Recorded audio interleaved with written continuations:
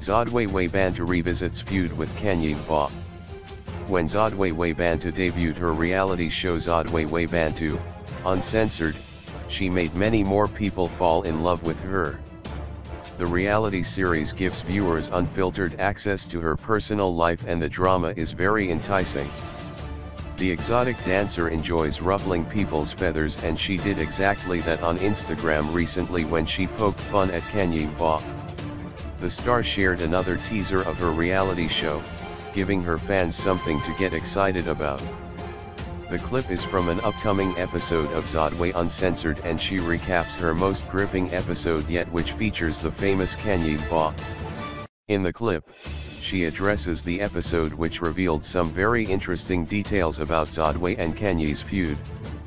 Their confrontation revealed that whilst Khanyi was married to her ex-husband and baby daddy Uncensored, he cheated on her with the controversial dancer. During their argument, Khanyi gaslights Zodwa and makes her believe that she is carrying some sort of illness and that her sleeping with a married man could cause her to spread that illness to her. Even though they never further explained what they meant by illness, many were led to believe that they were referring to HIV. Never mind the fact that it is the most common feared sexually transmitted disease, but the fact that Zodwa took an HIV test for the whole country to see was proof enough. Zodwa joked about eating her ARVs. Zodwa Wabantu just eat ARVs, uphium as indabini Zabantu, mind your own business. Speaking to the Citizen, she said that viewers must brace themselves for more drama again. Season 2 is very much scandalous and I will be showing people that I can touch and talk about anything, she said.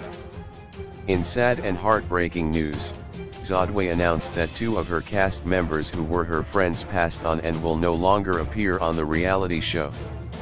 "I've buried 2 of my best friends from White City, Soweto, Nancy and Smanga.